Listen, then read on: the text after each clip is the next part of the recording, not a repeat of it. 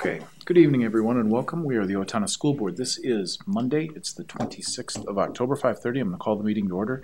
And Eric, with our attendance please. We are missing Jolene and our student rep, Danielle. Thank you. Would you all please rise and join me in the pledge?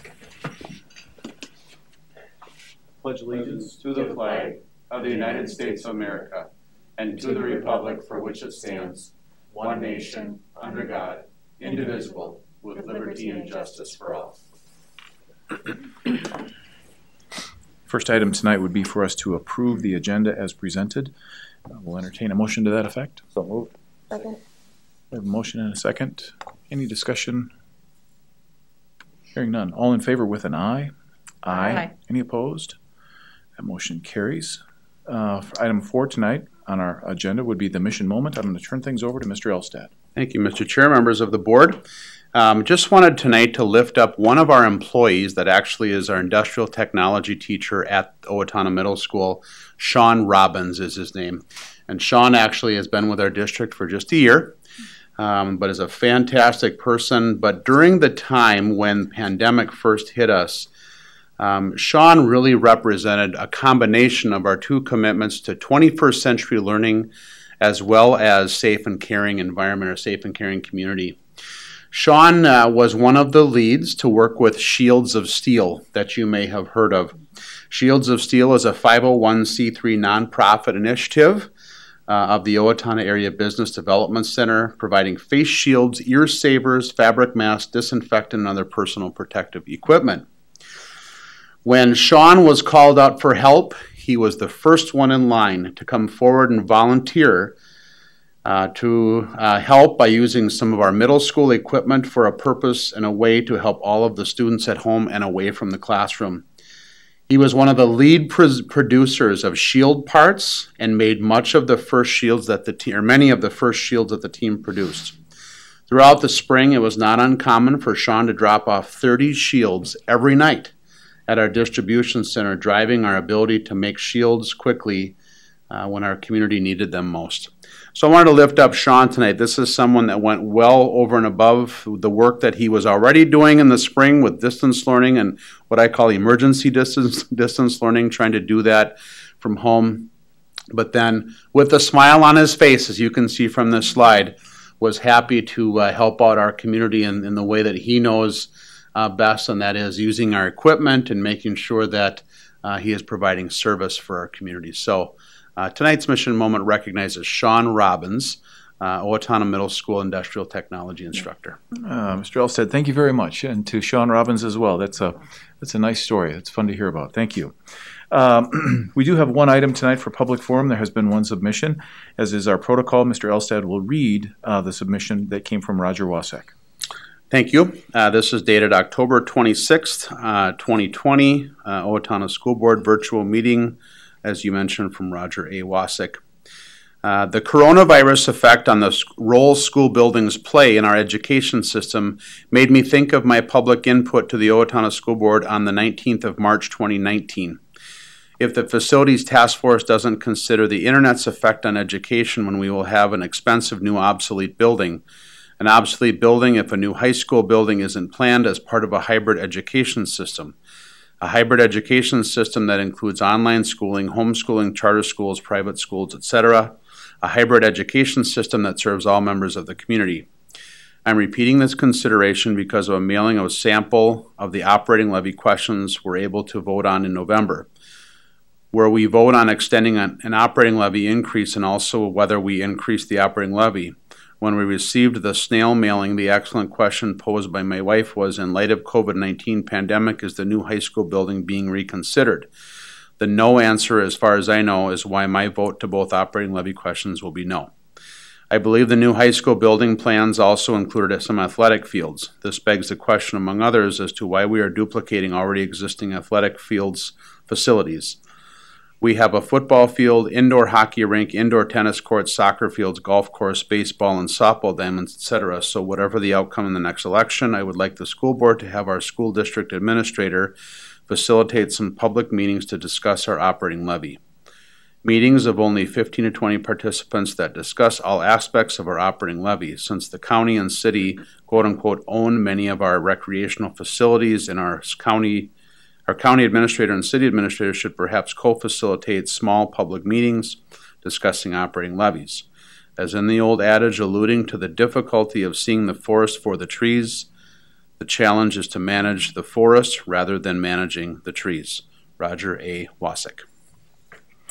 Thank you. Thanks, Roger, for your submission with Public Forum tonight. As we move on, item 6 tonight, which would be the reports. The first report, I'm going to turn things back over to Mr. Elstad for some introductions, but this would be the pre-K screening in the early learning. I'll turn it over to Mr. Elstad. Thank you, Mr. Chair, members of the board. Tonight we've asked a team that has been working diligently to really bridge that gap between preschool as well as early learning and when we hit the kindergarten. At the cabinet level, both Deb McDermott Johnson and Michelle Krell have been working diligently on this effort, and of course including other excellent staff that we have from both of these departments to make sure that we have a seamless transition for our preschool students as they enter kindergarten. At this point, I turn the program over to Michelle to kick it off. All right, well, thank you, everybody. We're excited to be here. Both Deb McDermott Johnson and I have been working hard for the last several years on a pre-K through 3rd grade alignment.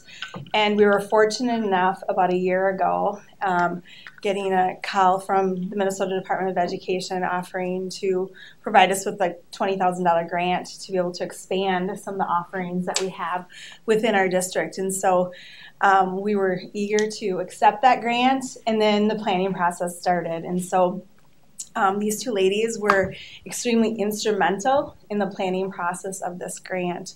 And so right now I'd like to introduce Heidi Perkins. She is the Early Childhood Program Coordinator, and Ann Michelson. She's a Teaching and Learning Coordinator within our district. And these two ladies have worked hard at trying to put together plans to really advance the learning and the work that we're doing to ensure that we have an alignment between our early childhood programs and all the way up through kindergarten and 1st grade or 3rd grade. So with that, I'm going to go ahead and turn it over to these two ladies to go ahead and present to you what they've done with the $20,000 grant.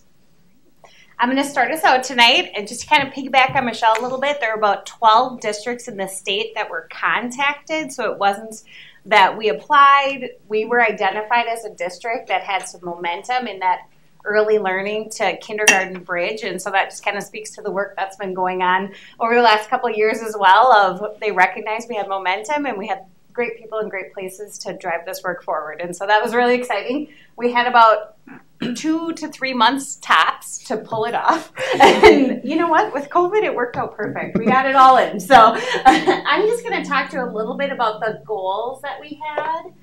Part of the grant was that there were different areas that you were looking to grow capacity, to opportunities for families, that type of thing. So one of our goals was around leadership. So we established a kindergarten readiness team, so a kindergarten teacher that represented each of our 4 elementary teams. And we also expanded that out into an advisory team where we brought in community partners from local child care centers and programming. We brought elementary principals in. We had representation from our own early learning classrooms as well. And so what we all came together to do was really look at what is it like to come from preschool into kindergarten? What is it like from your view? What is it like from our view? And how do we as teachers align, but also how do we help families with that transition and kids as they're transitioning to be kindergartners? So that was our leadership goal. We put together those teams. Organizational goal. We got started on this goal, but then again, you know, with COVID, this had to be put on pause for a little bit. But one of our goals was to streamline our kindergarten outreach and to expand an opportunity for children to come in the spring and summer and start getting into our elementary schools and kind of learning about how kindergarten works and connecting to their classrooms or their buildings that they're going to be in. But unfortunately, that part had to be put on hold. And then our competency goal was around how we build capacity in the adults that work with our children. And so that involved outreach with local child care providers. Deb and Heidi have a great early learning network that they've fostered relationships with for years. And so how do we work with that group and get even closer aligned to what do we want for kindergarten? What do you want for early learners? How do we kind of put that together to make sure kids are set up for success? we're going to highlight a couple of specific things that we did within those. Last December, early December, I believe, we all got together and brainstormed. What are our hopes and our goals for kindergartners? What do we want for kids as they come into kindergarten? And not things necessarily that they know every letter or that they know all of their numbers, those types of things. But what do we really hope kids have in their toolboxes as they come in as kindergartners? And so we had an opportunity for that group of childcare providers, preschool teachers in the community, as well as in our programming, kindergarten teachers to come together and map it all out. What is it that we really want for kids? What does it look like to come into kindergarten ready? What do we hope? And so out of that came our profile of a kindergartner. We took different pieces that are a part of the Minnesota ESIPs, our standards for preschool. We kind of compared those with kindergarten. And then we also just looked at what are things that kids need to feel successful as they enter our system. Like what are some things that we know it feels good to be able to make friends. And we know that it feels good to feel safe and cared about in the space that you're in. What kind of skills do I need as a 5 or 6 year old as I make that transition that are going to help me feel great as I start and have a great year in kindergarten? And so this came out of that work. We were very proud of this. We tried to look for other examples and couldn't find any, so we feel like we're the first ones that ever did this. So that was one really key piece. And from then on, we were able to kind of ground all of our work in this profile of a kindergartner. What are we doing? What are we talking about? And how is that shaping what we want for our students as they come into kindergarten? This then was a tool that was shared with teachers and families, and those same advisory teams and our kindergarten readiness team and pre-K teams all had chances to look through this, and we revised, and then this guided our work as we considered those bridges from pre-K to K.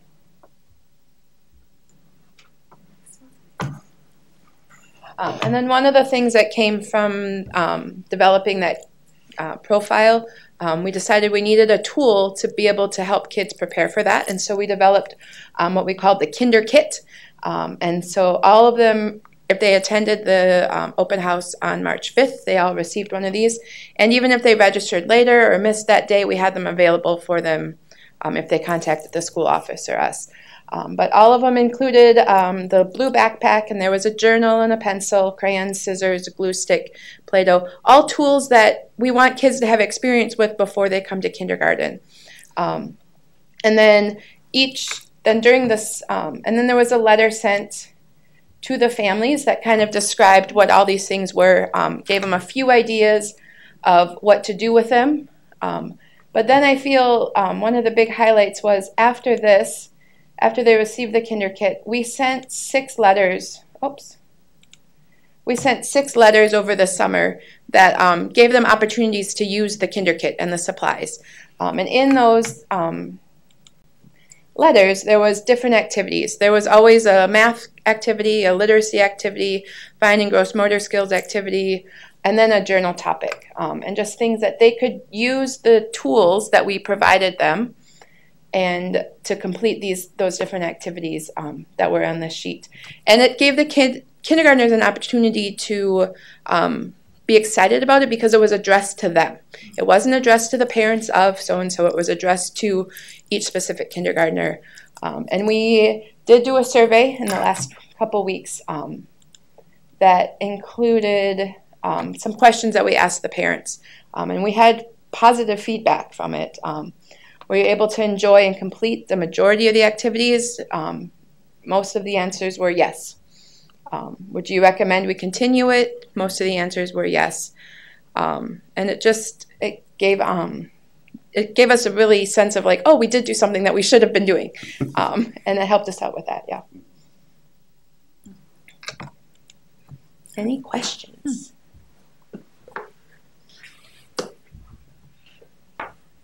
Well, I know funding's always a challenge. I mean, do you see a future for this program, or is it a one-time event, or what's your hope and vision there? We were able to go and visit with Women United, I believe, a group last spring that we kind of talked about this opportunity with. So that's about as far as we got last spring, but we're hoping to be able to continue. Yeah. So, yeah.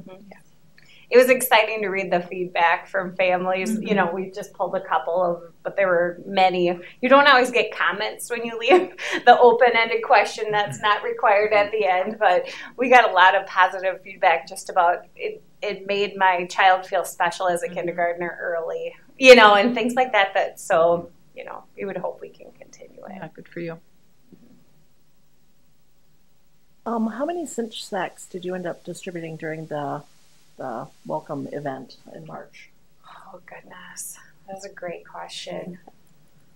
Many grandparents for education and I sat and stuffed the bags at Rose Street for a full day. So I'm trying to think of how many. We probably prepared about 4 to 6. I think we made about 400. 400. Okay, I'm like 600 stands out, but 400. Yep. About 400. About 400. Yeah. And we probably ended up with probably about 100 left. But we had, once the mailings started going out, families were like, wait a second, we don't have these kits. And so then we had some at community ed and were able to send more over and connect families to community ed to go pick up. So we do still have a small stash for this year. And are you hoping to do something similar again this coming year with an open house and another cinch sack? The open house would be a hard one to answer, but I would hope in some capacity we could share the tools. Again, just the positive feedback we got was worth looking into again. But Thank you. As a parent of a kindergartner, she was super jazzed. This was the best thing ever. Not only the bag coming home, I mean, it didn't even make it to the car before she was posted up. So it was a very good way to get her excited about school. So I really appreciate what you guys put into that. good. And our team was very thoughtful about every item that went in, and all of the items that are inside the letters, as you can attest to, had something to do with that profile of a kindergartner, those areas we identified, and then the tools that were in that bag, because we knew that those were important tools for learning too. And so, yeah, I'm glad to hear that. It kept her summer going great, and she was super excited. Like, I get to go now. I get to go. I get to go. I'm like, just, it's almost fall. That's right. One of the activities on the last one was like a check off of how many days left until kindergarten. So hopefully that helped to calm a little bit of that down. But Just a little. I have two questions, and you probably answered both of them in your presentation. But the first question is it possible, how wide of a net do you cast? Do you have the ability to talk with various preschool providers here in town? that's part of the Early Learning Network. And we've connected with the majority of the bigger local preschools in town, and even some of the like home daycares. That's all part of that Early Learning Network. And we try to do at least 2 to 3 professional development activities with that team each year. And when we do things like this, we try to pull in those big community preschools, because Owatonna is unique in that aspect where we have our great program within the school district, but we also have those great private preschools that serve a lot of our incoming kindergartners. And so we want to make sure that they're included in our table of discussion too. So. And MDE had been here a couple years ago, and our district had taken part in a couple alignment events at the History Center. And when we mapped out, I believe we came up with 17 choices for families before they enter our kindergartens.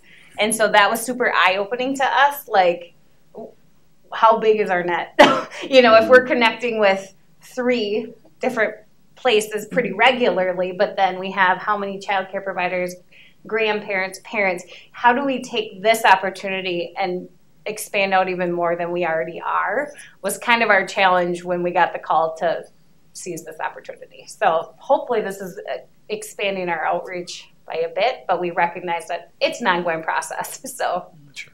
And you did answer my second question along the way. Tim, anything? Nikki, anything else? Yeah, I have one more. So did you reach out to the kindergarten teachers to see if they saw any impact in these going out in the spring? We have not yet, but that's a great suggestion. For sure. Definitely. Lori, anything else? Nope. Mr. Elstead. You know I've got things to say. First of all, to address your question, Mark, that net was created by Deb McDermott Johnson. And it's been over years and years that Deb has put that network together.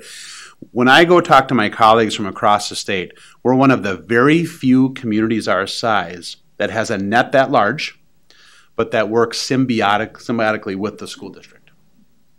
Many times it's competition where we're competing for students. That just doesn't happen here. Because we've created, as Heidi indicated, we've created systems that work together with our local daycares and preschools because we want everyone to be successful, and right now we don't have the space to do all of that work anyway. So I think it's important that we call that out. I mean, Deb has created that system here in Owatonna and really is the mother of preschool, I think, in Owatonna. I'll use that term. But has really done great work here. Yeah. No, this is my time, Deb. But I want to just both pay a compliment to both Heidi and to Ann. They are relative newcomers to our district, but they are such excellent leaders and will take a challenge like this and take it head on. And we've now created a system, as you said, Ann, that other people just don't have those sort of rubrics and things that we put together, which happens quite often here, and a lot of it is due to the great leaders that work in our school district. But I'm just so pleased to see this effort based out of a grant, and I think we can expand this, and I think this is something we won't be able to turn our back on now. We just continue to make it better and better. So kudos to both of you for your hard work on this project and for what we see in the future with our incoming kindergartners coming kindergarten ready. And I'll say one more thing. For a long time, we've been saying it shouldn't matter what your address is in Owatonna to get the same quality of education across the board. And that happens with our elementaries, and now it certainly hits our preschools as well with all of these tools to help guide that learning. So thank you very much. Okay, he did say one thing that reminded me of one more question I had for you. So here you are, and you have an audience, both audio and visual, as well as the newspaper covering it. If there was just one thing, if you could ask parents of these pre-K kids to do just one thing. Wait, who's all listening? I think the number one thing for me, at least, would be read to your kid. Okay. Like, that's going to get them the most that they can get and get ready for kindergarten, because there's so much that you do with reading. And so if you read to your kid daily, to be honest, even if it's just 5 minutes a day, like those 5 minutes add up. And I would say help your child start to transition. Mm-hmm. Like, think about transitioning away from mom and dad to playing with peers, to playing with adults. We had a lot of conversations with our advisory teams and different groups around just transitioning and letting kids get comfortable with change, because change is coming when you're going into kindergarten, and just relationships and things like that are, both. You need them both, academics and those social emotional skills. Mm-hmm. So I could listen to this stuff all night. Thank you both. Yeah. Thank you very much. Thank you. We'll move on. Item B tonight would be mental health. We know that Danielle Tice is going to be our presenter with that. Once again, I'll turn things over to Mr. Elstad for some introductions. Thank you, Mr. Members of the board. So I want to just draw you back while they're making a transition in here to speak so that we can keep people socially distant. 2 weeks ago, you heard from Anisha Zock talking about our school to work, and now you get to hear the other end of that, where we're transitioning students to the work and careers and school beyond high school. Now you hear that critical transition as we start to bring kids in. I think that was just an interesting little parallel there. So I'm pleased tonight to have Danielle Tice and her team come and talk about mental health. It certainly is on the top of mind for most of our people in the community. We want to take care of you. Hear this pretty regularly about building and maintaining relationships is how we start our work, and certainly making sure that our students are socially and emotionally ready to begin that work starts with mental health. So without further ado, I'll turn it over to Danielle. Thank you. Thank you for the time this evening. I'm excited for this opportunity to share with you some really powerful things that are happening for kids and the adults that serve them in our schools. There's many things that I'm proud of in special services right now, and I would love to launch into all of them. but I've only been given this much time. So I'm going to focus tonight on a few of the initiatives that we have been working on in Owatonna to really assist kids that struggle due to trauma. And trauma comes in all kinds of different ways. But we introduced a training called Life Space Crisis Intervention, has been around in Owatonna now for 4 summers. And we have, over the past 4 years now, reached approximately 150 of our staff, including administration at all levels of the system. So I'm really proud of that. And I want to tell you a little bit about what Life Space is. And I'm clicking the wrong button. That should not be a surprise for anyone who knows me. Oops. There you go. There we go. So life-space crisis intervention is grounded in clinical theory. It really understands the clinical impact of trauma on the brain.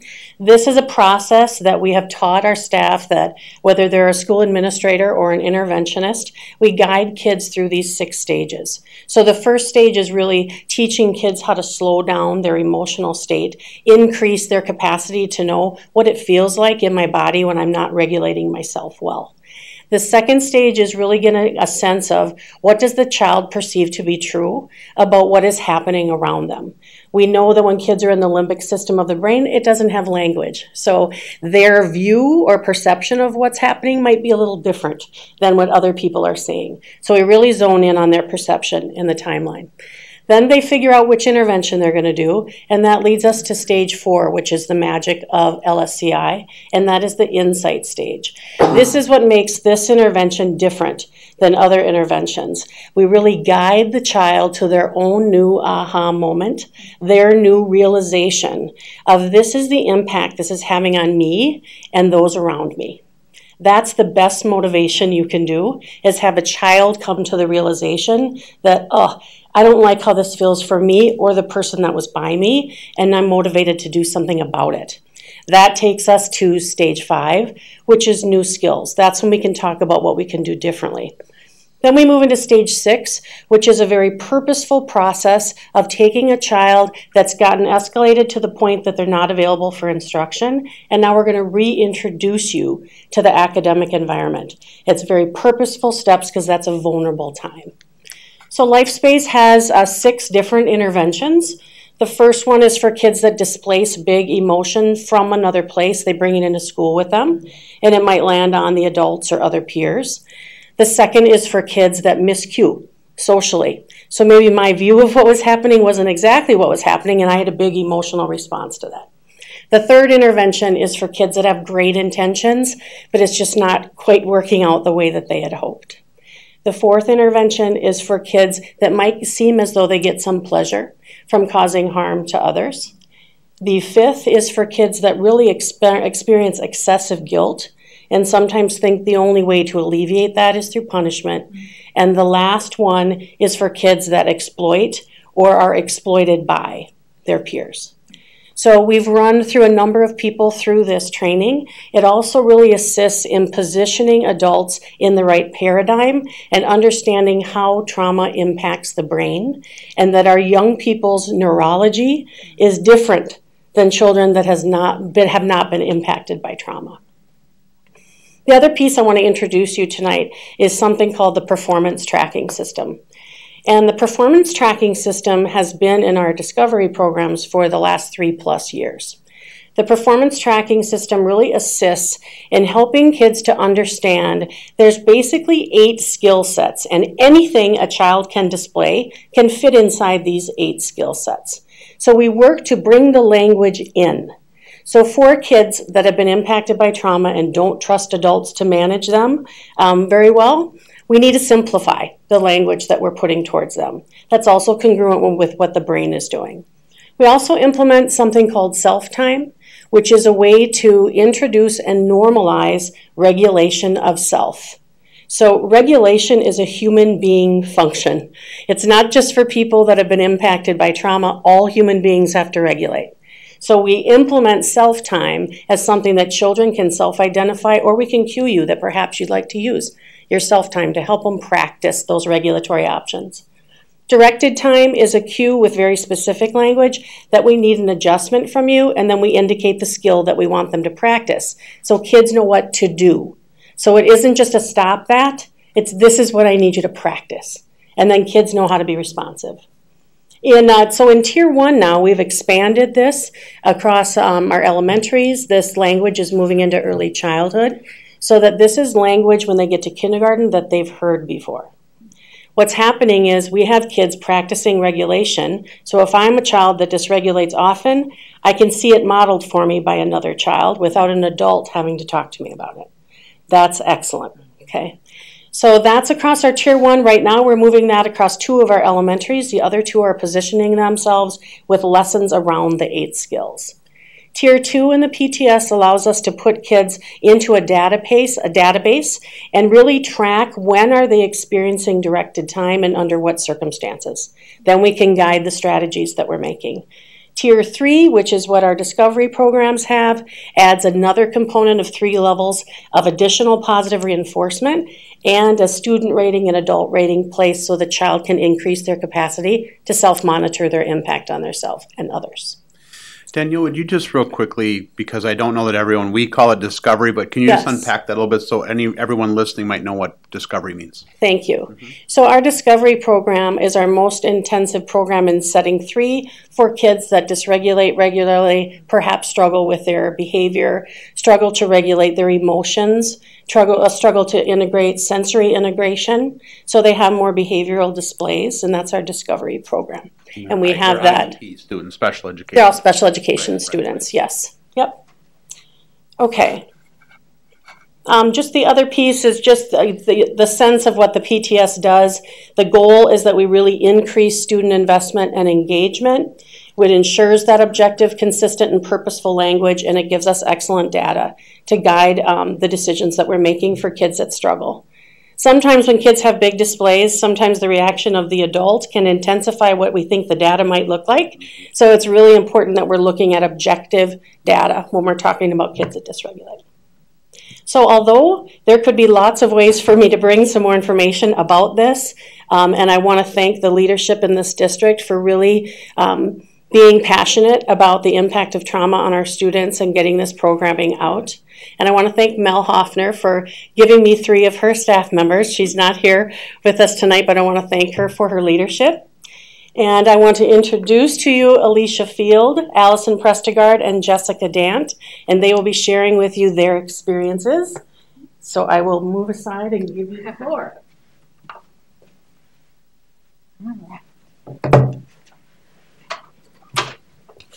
I'm Alicia Field, the school social worker at Wilson.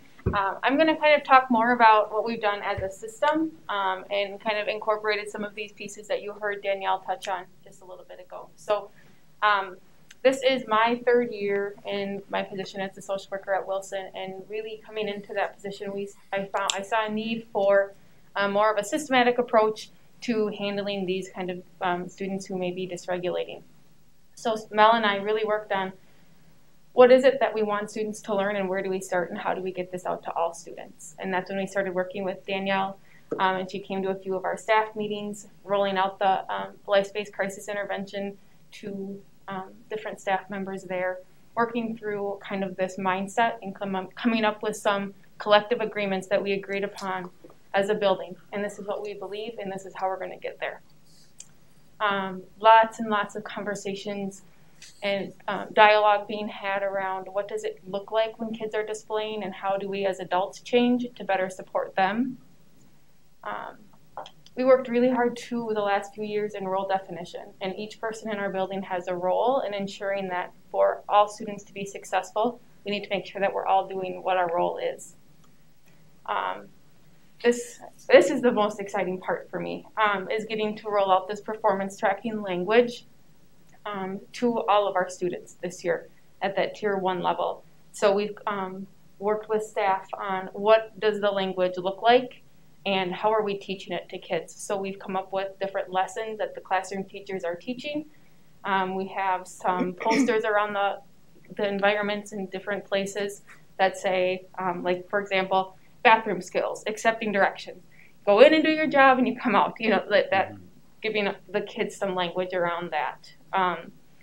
We have done lessons with the self-time and the directed time and worked with the teachers to really describe what that looks like for kids and normalize that regulation piece with kids so it's not feeling like a punishment. I work really closely with Allison, and we have one other behavior interventionist, and really working on what are the skills we're teaching kids, and that this is not punitive. This is just, if kids are struggling with reading or math, we're going to get them an intervention and a skill. If they're struggling with self-regulation, we're going to teach them some skills they may need. So I'm going to pass it over to Allison, and she'll kind of talk a little more about her role and how it's impacted her. Thank you for allowing us to come in and speak tonight. I am very excited and very passionate to share my experience as a paraprofessional for the district. The last 4 years having received the LSCI training has been not only a game changer professionally for me, but in my life as well. It's profound, the effect it has made on our students and our staff. And when you see it in action and emotion, you can't help but want to know more and invest more into it as a person because of the difference that it makes in the students. For our students to be able to develop trust when trust in adults hasn't been provided to them, or to be able to learn to have a desire to want to be in school and learning when they didn't think that they were built for this. To be able to see the independence and the skills that they can develop and the pride that they have in those, because there was a trusting adult who was able to sit with them and listen and work through the conflict cycle with them, and instead of out of frustration re-engaging, knowing the ways to help them to de-escalate and to have the tools themselves to get themselves out of that has been profound. I work with students over the last 4 years that we had slated to be moving into a level 4 classroom program because quite honestly, the experience that they would have several times a week was where we would have to remove a whole classroom, where there was property that was destroyed, where there was times that the student was so distraught that we were really needing to reach out to different resources to try and help them to be able to make it through their day. So I want a really quick recap on a student that I saw in intervention last week who was one of our students that we had figured would be moving to a level 4. She had a sub that day, and she walked into my office and had her head down and was crying. And I said, you're doing a good job, you're in the right place, and I just wait. I could see a change in her breathing as she was pacing around the corner of the room. And when she, from knowing her, when she made a difference in her cry, I had said, I'm right here, and we can do this together, and gave her some more time. And then I had said, when you're ready to invite me in, you can come to the ball. And I made sure that she saw the motion of where that was set. And within 20 minutes, she was back in her classroom. And that's a student who would not have re-entered that day. She was able to change her perception and what she felt was happening, where she thought that the sub was being mean and was saying that she couldn't play with her friends, to where she was able to walk herself through the insight of that the teacher was worried about me with the social distancing and the COVID, and that I need to hear her. And that transfer of training was, I'm ready to go back to class now. And I went with her, and then she turned to me and said, you can go now, Miss Allison.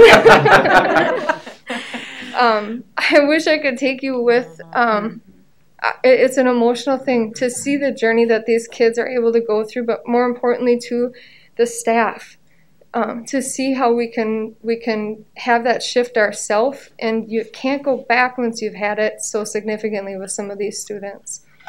I know Jessica Dant is here to speak as well on her experience.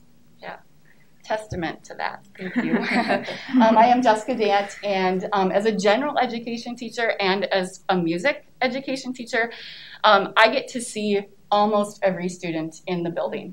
And over the past 2 years, I've had the opportunity to see just the inklings of the LSCI in action with these behavioral interventionists, administrators, other leaders in our building, and I became so intrigued by the language that was used with the students and the way that the LSCI was working with some of our most traumatized students, that I knew I had to learn and explore the process myself. I began attending just some professional development sessions that Danielle had after the school day, some staff meetings, and some one-on-one discussions with the staff who had been trained in LSCI. And I began to trust the process, even though I hadn't really been fully trained. I began to change my mindset on how things were in my classroom and how I should manage that space for all of my students. And so on one particular day, I had a group of first graders in the music classroom, and our learning objective for the day was to learn their spring concert music. I mean, it was exciting. And one student was having difficulty regulating themselves. I gave a quiet verbal redirection. My eyes met the students. Eyes another time, giving that student some space and some attention to maybe permission to take some self-time. Now, the display of her behavior was huge. We're talking jumping from one piece of furniture to the next, rolling on the floor, that sort of thing. But I said to the class, thank you for sticking with me. I know that there's a distraction in another part of the room, but we're going to do our work. And all of us in this class are working on different skills. All the students were looking to me for how I was going to respond. My face, my body, and my few words that I did were very calm. The student that was having trouble regulating themselves was not shamed and did not end up leaving the classroom, which would have happened a lot of times. And the students in the classroom still continued their learning, and that's awesome. I am learning to trust the process. The LSCI process. I did get to go through the week training this past summer. Super excited about that. I was the only music teacher. I was pretty proud of that. Our students really do need to be taught the basic skills that we heard Alicia talk about to succeed in every space in our school building. If I see a student struggling with their music skills or their reading skills or their math skills or their social skills, I'm called to help them. And LSCI has given me some tools to do just that. So, thank you. And if you click that button, it'll say questions. I bet there are. Over here, questions?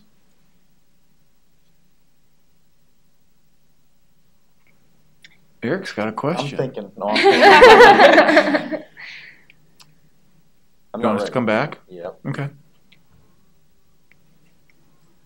So the student that you mentioned that came to you with their head down, how does the student get to you? Are they referred by the teacher? Are they referred by, or do they just get up and go themselves? Or how does that whole process work? It's a great question. The general ed teacher or the case manager that the student is with at the time, whoever the manager of the space is able to call to the office and ask for intervention, where the behavior interventionist will meet the student.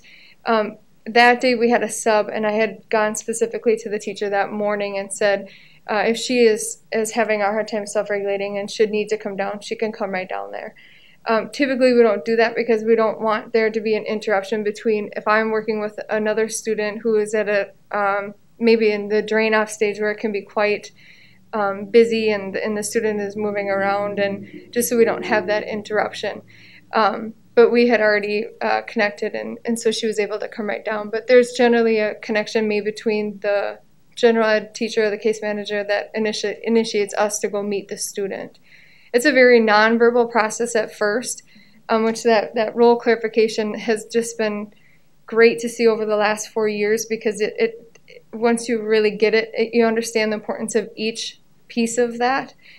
So when they see me, they develop this, she's going to help me because I need to, there's something I need to change. There's a change that needs to be made, and I need help making that change at this point. And they really trust that. So even if they're upset, 9 out of 10 times they'll willingly just come with me to that space. and then we can slowly move into the process. So probably more of a question for you, but I imagine that all of the teachers, are in Wilson, are aware of this program. Have all of the teachers gone through the training or some sort of training, or is this kind of a... You want to step to the microphone right here, maybe on the end right there? Yeah, perfect. Thank you, Danielle. We have provided some different levels of training. So I think that all of the teachers all across our elementaries completely have been given foundational training on the impact of trauma and why there needs to be an awareness of this reciprocal interaction that an adult has with a child that has difficulty trusting adults and their guidance. So that's been given to all. And then we give some more specific and intensive training for those that are doing it more often. And then we have people like this who says, pick me. I want to be part of it. I want to know what that is. But that's contagious. And I'm grateful for that, because it's contagious when people say, I see this, I see the way. And actually, it takes a lot less energy from me to manage a classroom like this than trying to stop everything that pops up. And it's more helpful for kids to see that you can manage the space and you are not reactive as the adult. Kids who have experienced trauma and kids who have not need to see that from the adult. Both. Yes. Regulation of kids helps all kids. I think it helps too. There's a process called teaming that we do once a student moves to Tier 2. And in that teaming, the classroom teacher and the specialists are getting a lot of work with our student support team on here's what we're noticing, here's what the data is telling us, and just more of that reminding through the LSCI process and how is the adult managing themselves in the space and the environment around them. Since utilizing LSCI, not numbers, but like percentage, what would you say the percentage of the students that would be removed and not go back to class versus they might have to come visit you, or what percentage do you think of prior to utilizing LSCI of the students are staying in classrooms or finishing the day back in classrooms versus how it was before utilizing this plan? Percentage-wise, it's hard to say, but it's huge, the difference that it's making as far as them feeling that the teacher and the manager of the space has this, and I can experience this in this way, and not having to be pulled out or taken away or move into a different space. So really, I want to make sure I'm understanding you correctly, but as far as movement into other programs, or do you mean movement throughout the day? A little both, because a lot of students throughout the day have that issue. Yep. Of trauma-wise coming up and needing to get some space time. Yep. And other ones, it could be just something from a substitute teacher, like you were saying earlier, yep, that could cause it. Yep. We still see both at different times. Movement into different programs is almost none. I would say we haven't had any. We're able to house them right within Wilson. And then movement out of the classroom throughout the day, we have a couple that, that's just part of the skills that they're working on. And I would say this year it's down probably 50% from what it was last year. Mm-hmm. And that's being fair on our end. So, I mean, it's probably 50 to 60%, significantly less. I would say when we started this last fall, we probably had 4 to 6 kids that were in that discovery level, where we're thinking they may need to go through special ed eval, if not already qualified for special ed, looking at more intensive services for them. And this year, 3 of them for sure have gone through eval and do not need that discovery intensive program. And 2 of them are still in the process and need more of the reading and math support right now. Mm-hmm. So. Thank you. Mm-hmm. Well, I just have to tell you, this is really just very interesting, and I'm kind of like Jess. I'm like, gosh, I would love to learn more. I mean, the labels and the language you talk about, I just think to myself, what a gift to the entire classroom, right? Mm-hmm. And there's part of me that wants to say, can we get this to the parents too, so that there's similar language and guidance for these kids. Yeah, I don't know if I guess the only question, like I said, I'm just really inspired by it. So thank you all very much for all your effort there. I think I heard you say, Danielle, 2 out of our 4 elementary schools are kind of up and running on this. Is that right? Or what's the future for the other 2? So we have 2 of our elementary schools that are already implementing some lessons and some language and have implemented self and directed time. The other 2 elementary schools have plans to get lessons around the 8 skills, self and directed time, and how they're going to roll that out going into next year. We're also introducing the language into our early childhood programming, where typically kids establish a sense of safety by 3.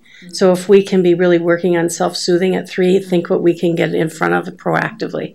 So we're starting those conversations. And then this language is in our middle school and high school at the discovery level, and we continue those conversations as well. Nice. And then maybe just one quick question. So the performance tracking system, that sounded to me more of kind of the analytics and the record keeping of what you're experiencing. Can you maybe just expand on how mature that is, or what is it teaching you? What's the future of that? I don't know who can answer or who's best to. I work directly with the students in the PTS and the teachers in the PTS, and so I previously was in the level 3 program when we first started to roll out LSCI, and kind of saw how that worked in a smaller setting. And then we just were like, this is cool. We just got to get this throughout the whole buildings. And it's been a work in progress, but again, it's just really neat to see how the students and the staff are able to use that program to kind of really hone in on those skills and understand the importance of the student working on these skills and the student able to show that throughout their day. So if I'm struggling and I go to my sheet when the teacher comes with me to rate, I'm going to have a moment where I see that, like I can see it on paper. I get to be accountable for how this last bit of time has gone in this time, and if I'm accountable and it matches up with what my teacher is seeing, then there's an added bonus to it, and it kind of helps them to just develop this assurance and develop a way of knowing kind of where they're at and how those skills are working for them.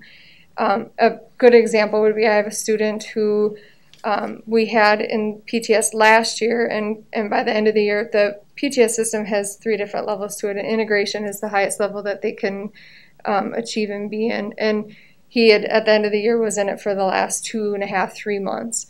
And this year came to us and was showing that need was there again for sure, that he was going to need this system. And we just started it. We do a 10-day tracking to kind of find out where in the day are you struggling? What does this data tell us? And that's, like you said, that database of what adjustments do the staff need to make? What times is it that we're really experiencing this? But it's also a journey for the student to be able to see it. So we started the tracking, and I received a phone call today at 1:30 from the teacher saying he really would just love it if you could just come down here. Now the last week and a half has been really hard for him, and it's hard for us to watch these kids go through this because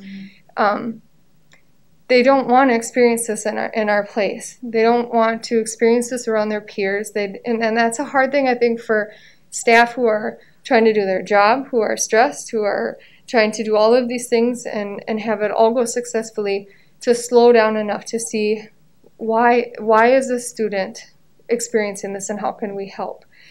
So I wasn't sure what I was going to get when I got there. And I got there to a beaming 4th grader who said, you got to come and see this. And I went and showed it to him, and he had a great day. And he said, but I did have this happen. And I said, I am so impressed with all of this. We know that we're going to struggle. We know that we're going to have some things that we're working on, those skills that we're still going to get them. Nice. So it's a great tool for the staff and the student. it's non-punitive, and it just really is that conversation starter of, this is what I'm seeing, tell me about this. It's just so, like, it's black and white skills, you either are regulating your body or you're not. It's not about respect, where my values can get in the way of what I think is respectful and what you think is respectful. And that banter back and forth is not there because it's so black and white. I have one additional question. So, I can't say enough. I mean, you're also passionate. I mean, 15 minutes is long. Right. So the skills that you're teaching these children, is that also being shared with the parents and the data so that they're kind of also seeing this progress and? Yeah, so when a teacher initiates the process with us, that they're starting to see a high level of things throughout the day, and that they're wanting to evaluate the student for the PTS program, we do a 10-day tracking. In that 10-day tracking, it helps us to gather that data, and then we do invite the parents to come with us and team at the PTS teaming, where we determine the plan moving forward and what the adjustments or needs are for the student. And it is important that they kind of see that skill set that they're working on and what those things are. We always do honor, though, where the student is at, and we keep in mind that our focus is helping that student to move forward and what is important for that student moving forward. But data for sure. The PTS program, it's amazing for us to be able to. I just had a PTS teaming meeting today and was able to plug my laptop right into the smartboard and pull up the PTS program and present the data for the staff that were present, so that they can see where the directed time patterns are. Where, is the self-time happening? Because that's so important that the self-time's happening to cut down on the directed time. Is that transition routine that we created for the student working? Is each of these teamings present, and the data and the PTS system prevent another way for us to move forward for the student and the teacher as well. So, and parents too. But yeah, it's very important. All of you used the term process tonight, and I'm curious, does the process work if you three were at the high school instead of in an elementary setting? Does it work the same way? I think the lovely piece of this, of the LSEI and the performance tracking system, is that the adult has to do some really hard work on the mindset and where are we. I think, yes, you can take this program and you can put it in the high school, but this really comes from looking at yourself and what is it and what is my impact in working with this student and working in this setting. So yes, you could take this and you could implement it there, but it really is about collectively, what do we believe? And I can say that the PTS has been successful elementary, it's been a successful K-12. I like the fact that I work with kindergarten students all the way up to 5th grade where I'm at, and it's really fun to be able to say, it looks like you're struggling with area of designation to a 5-year-old, and they know what that is. And that means this is the area that you were designated to be in, and it looks like you're struggling with that. So I really, truly feel like a 12th grader. I mean, that isn't language like, oh, could you please stay in your seat? I mean, it's language that can be used. It's a skill that we need to learn. And so that's why I feel like it could work with you, Mark. Thanks, Jess. Anything else? We have a superintendent who started his foundation of education in this area, and the energy exuding from my so yeah, it's all yours. Well, I'm smiling from ear to ear behind this mask. First of all, I was actually in Miss Dan's class. I was with Mel Hoffner that day, and we were doing some coaching, walking around, and I got to experience Jessica really with that student and just sort of managing the space in such a different way. And I walked out of the space and I looked at Mel and I said, wow, that was amazing. There was just there wasn't one moment of instructional time lost. And it was seamless to say, you know, right now there are some other things happening. Everyone's learning a different skill. I love that. Because for some of our kids, the skills of managing themselves, that's what they're working on right now. And music, although I love music and it's really important, sometimes that isn't the most important thing to kids every moment of the day, right? So I so appreciate it. And also just the way you dive into that. I've known that about you as an educator for a long time, Jessica, but the way you dive in, you're not afraid to take on any challenge. And all you want to do is you're hungry for more, which is good. So thank you for that. These two just complete professional women over here that just have found a way to work a system and change the mindsets of the adults.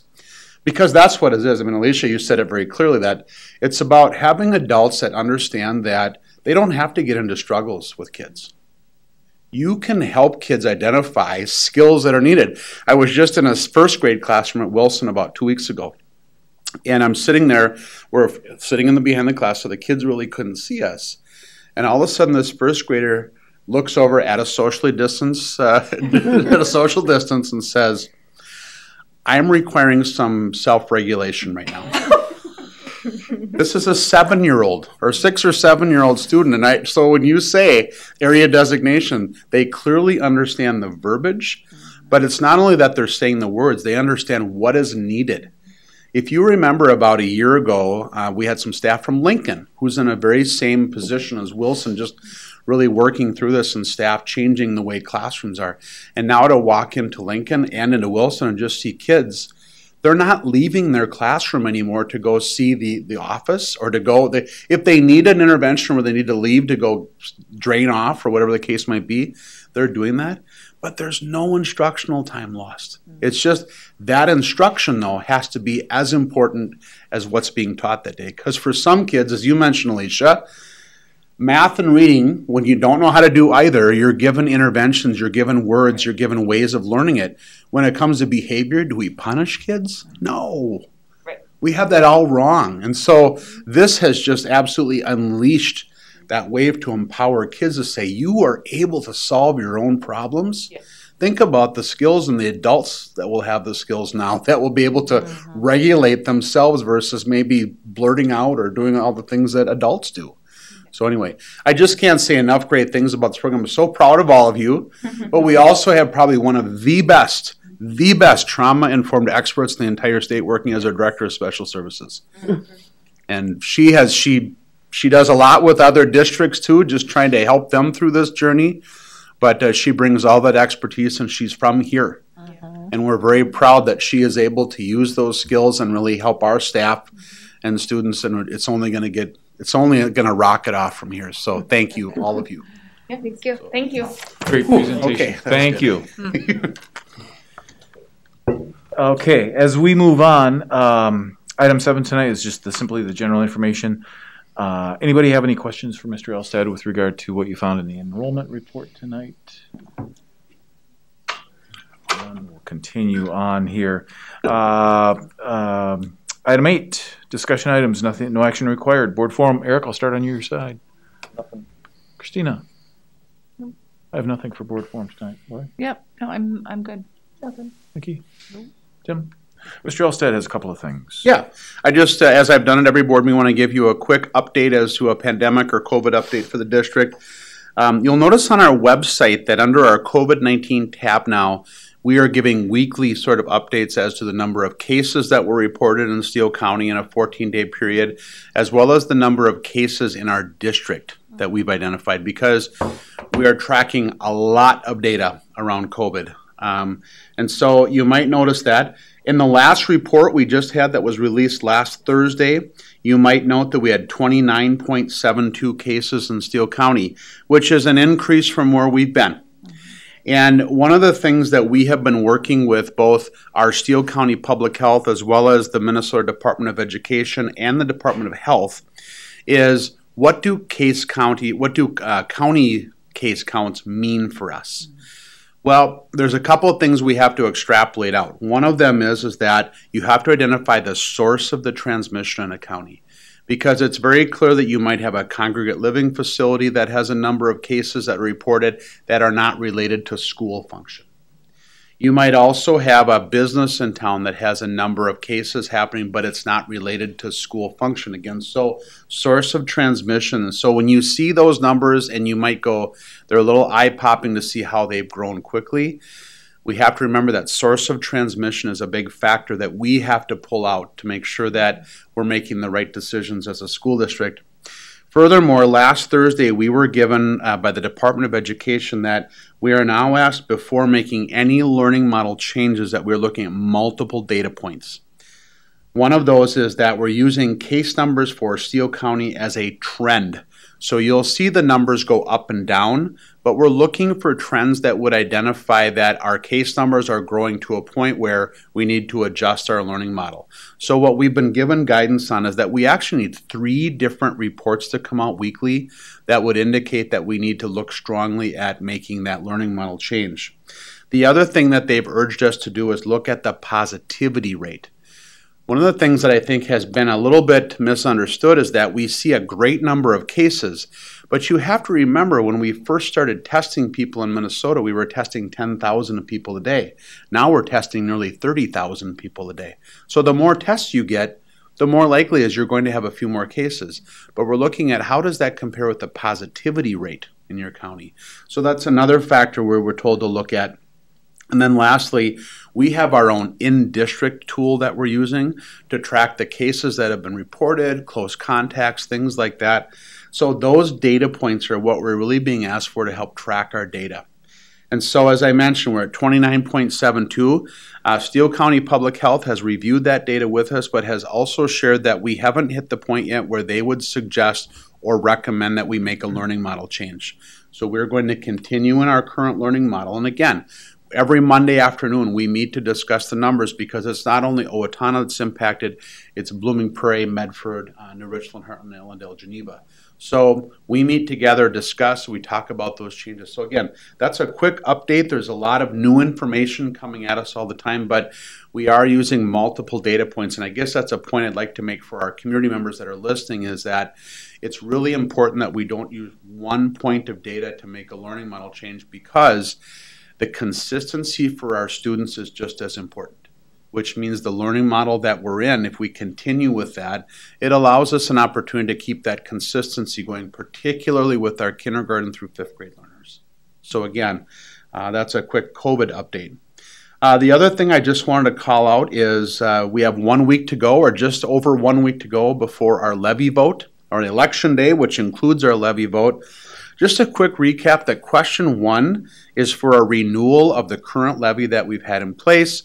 Question 2, we're asking our community to consider reinvesting at $300 per student, which means we're going to phase in that impact for the next 10 years. What I would add about question 1 is that if question 1 passes and question 2 does not, we'll have to go back out again next November to ask, because just the renewal is not sustainable financially for us as a school district. If question 2 were to pass, it provides us financial stability. Question 1 and question 2 were to pass, it provides us financial stability for the next 10 years up through the 2030-31 school year. So again, just a quick recap there. Reminding voters that to flip the ballot, because the questions, those levy questions, are on the back side of the ballot along with some other judge election questions, and making sure that our voters are informed. So if you still haven't voted yet and you want more information, please visit our website, www.isd761.org/levy, and you will get to all of the information to help inform you about that. Then 2 quick calendar updates for board. Monday, November 9th is our regular work session. And I would also call to your attention that we've called a special meeting for the morning, 7:15 a.m. on Friday, November 13th. And that will be to canvass our election results. We had not we had thought that we would be able to canvass our election results on the 9th of November, but we're being told by the auditor's office, both at the state level and the county level, that we have to plan for additional time now to canvass all of the results. The 13th is actually the last legal day that we can canvass the results, so we're giving ourselves the time up to that to make sure we have all the numbers ready. So those are the comments I have tonight for administrative report. Appreciate that. Thank you. As we move on to the consent agenda, as you had an opportunity to look at your board packet, is there anything within the consent agenda that we need to pull out tonight? Hearing none, I would entertain a motion to approve the consent agenda as presented. So moved. Second. We have a motion and a second. Any further discussion? Hearing none. Okay. All in favor with an aye? Aye. Any opposed? That motion carries. We're going to move on to item 10. Item 10A is the school board policy revisions. As you know, we've had a first reading with this at a previous meeting. Tonight is our second reading, and where we would then ratify these revisions. Anybody have any questions relative to those revisions as they have been presented? We have good representation from the policy committee here tonight. Would one of you be kind enough to introduce the motion for this, please? I move that the board approve the revisions to the school board policies as listed on the attached revision summary and adopt policy 730 electronic signatures. Second. We have a motion and a second. So you got all of the policies and the form with your motion, yes? Yep. Any further discussion? Got the nod from Sarah. We got everything in there that we needed to get in there. All in favor with an aye? Aye. Any opposed? That motion carries. Lastly, I'll turn things back over to Mr. Elstad as a quick review of the gifts to the district.